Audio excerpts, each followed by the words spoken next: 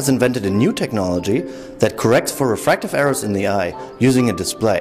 It basically puts the glasses on the display rather than on your head. As our screens become higher and higher resolution, it's not just for looking at them in HD.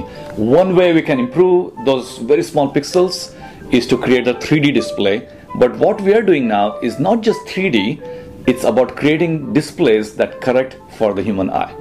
We noticed that people most of the time wear glasses to see 2D better and not 3D.